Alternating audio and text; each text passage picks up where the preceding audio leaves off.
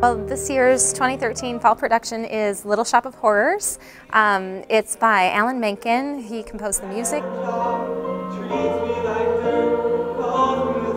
The plot is about Seymour and Audrey.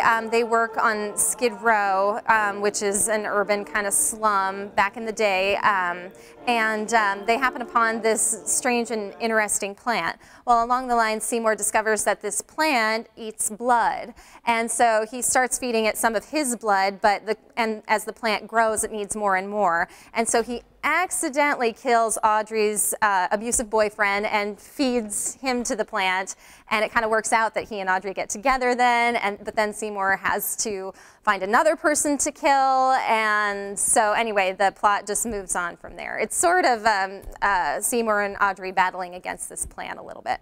I thought it would be fun and a good fit for the cast members that we have and the talent that we have with the students. The dress, much needed.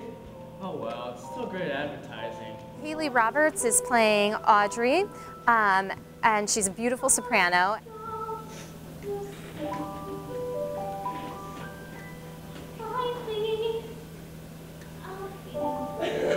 I'm Audrey, I'm the female lead. She's just kind of ditzy and adds a lot of comical relief. It's about people working in a plant shop, and the lead male, he discovers this new kind of plant, and it turns out the plant likes blood.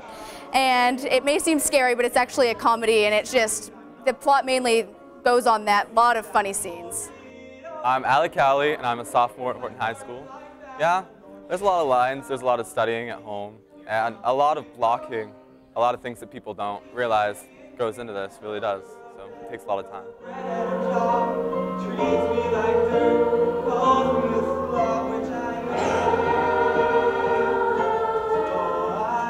We also have Murphy Tineo as Mushnik, and one of the funnest, well, two of the funnest roles, they're all really fun. We have James Richardson as the voice of the plant, and he's just going to town on it. He's hysterical. Little Shop of Horrors is about a plant that mysteriously beamed onto Earth, and an unfortunate soul that has stumbled upon it, and it slowly starts to devour his life, literally. I really like acting and speaking and singing. It's just, I don't really like to be seen, so so it was perfect because I could be backstage while I sung and spoke. Yeah, kids are going to love this because there's a lot of scenery that they're going to love, big stuff that's going to keep their attention the whole time, and it's totally age appropriate for everybody. The play is next weekend, November 15th and 16th. It's November 15th and 16th at 7 o'clock. Come and enjoy it. It's just fabulous, and so I don't think Horton's ever done it before, so it's tons of fun.